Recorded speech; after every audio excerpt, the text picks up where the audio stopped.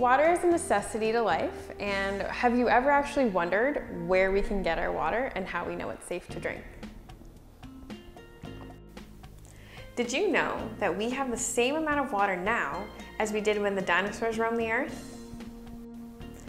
This means that the water from our taps could contain molecules that dinosaurs drank.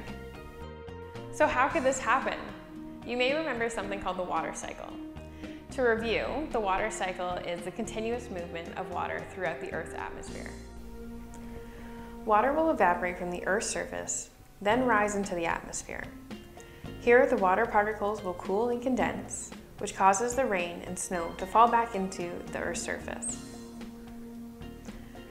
When it rains, we can often see the rainfall collecting on the land, draining downhill into ditches, streams, and rivers.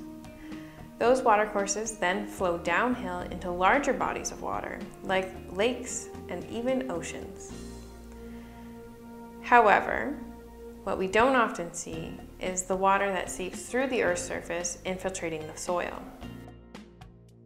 Over time, this water travels downwards through gravel, sand, clay, and soil layers, as well as cracks and crevices in the bedrock. This type of water is called groundwater, and plants use it to help them grow. And sometimes people who live in rural parts of the world use groundwater as their source of drinking water. People living in the country get their water from wells, which are holes drilled or dug deep into the ground where water collects in something called an aquifer. An aquifer is like a slow-moving underground river. Now, not everyone is on a well.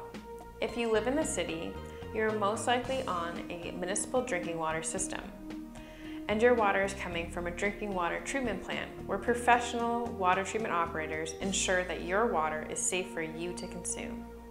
If you don't know where your water comes from, check with your family when you get home tonight. It's important to know if your water is coming from the ground or a municipal water supply, because your actions could directly influence your family's drinking water.